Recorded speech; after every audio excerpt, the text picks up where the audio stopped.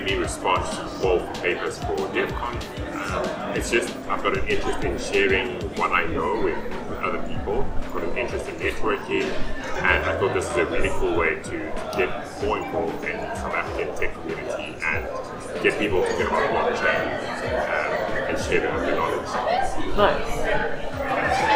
What do you think your experience will be like as a speaker, or in general, what's your experience as a speaker if you've done it before? What do I think my experience will be as a speaker? I think it's always fun. Every talk is always different. You get to actually learn a lot from the audience, especially the questions that the audience asks.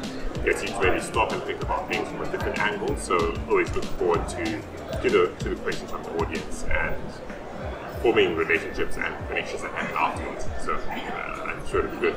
So I have spoken at different conferences before, and what makes DevConf different, I think this is South Africa's largest open-ended buffet-style tech conference. So you get to get a little bit of everything. It's not very specific to one technology. It's not people trying to sell technology. It's very much a share and learn and be open to serendipity, like learn something, hear about a technology for the first time, and I think that makes it truly special.